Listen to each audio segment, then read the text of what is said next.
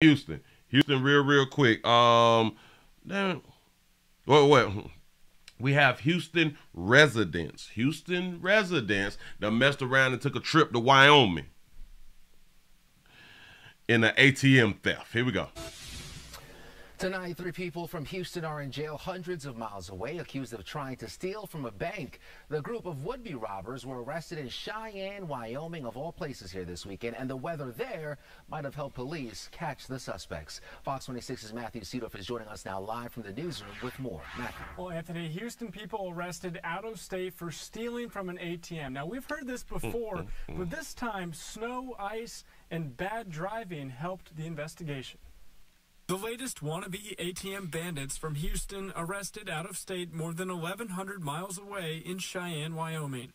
That baby got a tattoo on her neck. Player got a tattoo on his neck and on his face. I'm not saying people with tattoos on their neck and faces bad people. I'm just pointing out they got tattoos on their necks and their faces. Do you believe that they were in Wyoming to commit crime? So that's a good question. That's something we're looking at, is if they came up here specifically. Cheyenne police Saturday morning responding to an ATM alarm at the Uniwyo Federal Credit Union off Yellowstone Road. Y'all went to the Federal Credit Union for ATM. Got it. Following tracks left in the snow, they found a stolen white pickup truck with a chain attached to the hitch and another car nearby with 4 people inside. May not know how to drive up here in Wyoming. Then a brief chase with police ending with a crash. They don't know how to drive up there in Wyoming. Wyoming different now. Promise you, boy, I done been on the mountains.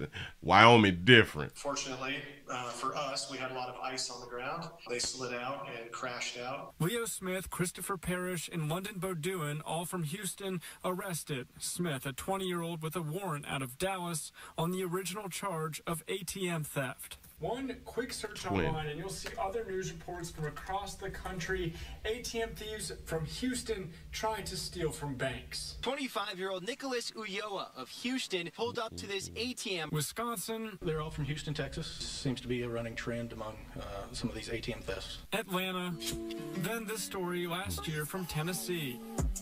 A man from Houston who raps about robbing banks out of state, arrested in Nashville. Remember that fool rapping about robbing banks, and he actually went and tried to rob a bank? Accused of robbing a bank. If you're going to rap about it and then turn around and be about it and you get caught, that's on you. These 3 arrested in Wyoming. Police now looking for a 4th accomplice who got away on foot.